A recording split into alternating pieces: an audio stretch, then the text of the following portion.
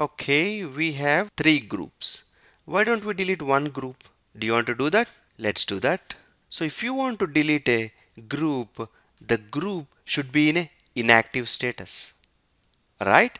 Okay, so let's see if a group is in active status or not.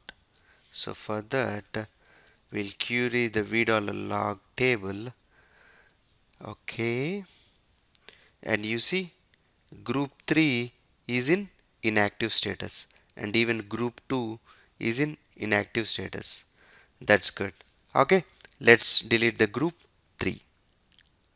So for that, it is alter database drop log file group 3. That's all.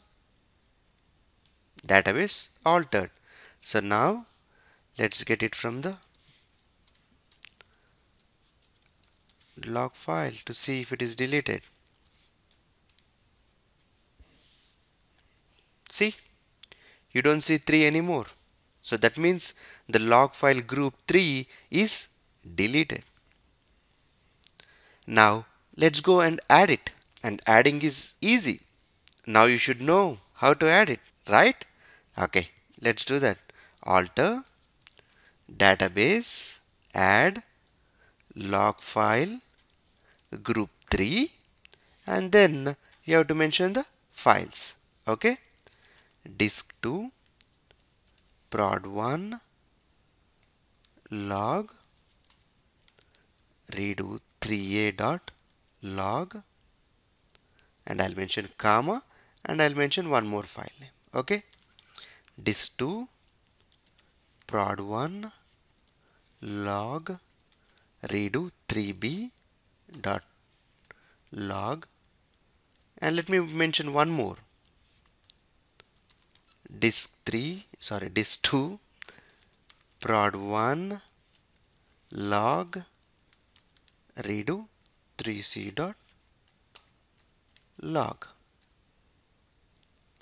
and let me close and mention the size as 10M. Okay, it's adding.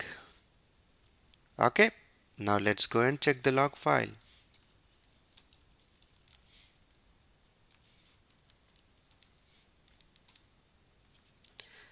Okay, let me order by group so that you can see that clearly.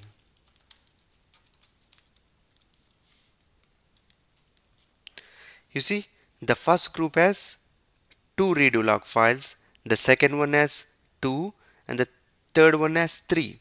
So the number of log files in each group need not be the same. Okay, you can create 1 in group 1, maybe 3 in group 2, maybe 5 in group 3. So the number of files in each group need not be the same. Okay, you have learnt a lot in this session, right? You learnt how to delete a group. Also you learnt how to add a group. That's good.